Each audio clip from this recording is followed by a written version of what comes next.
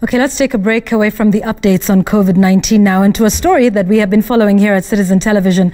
And that is the story about Goldenscape. Now, the Goldenscape Greenhouse's Chief Executive Officer and founder, Peter Wangai, has today been arrested.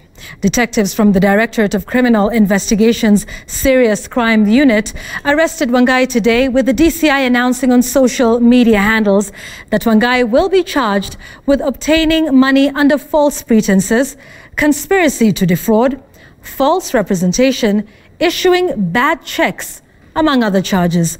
Wangai lured investors to put money into greenhouses, which his company would manage, with investors making earnings without the hustle of day-to-day management. He, however, did not construct the greenhouses, using several as a front, and even some that belonged to other investors, to lure more people into his web. 83 victims who fell for Wangai's greenhouses scam have recorded statements with the DCI enabling his arrest.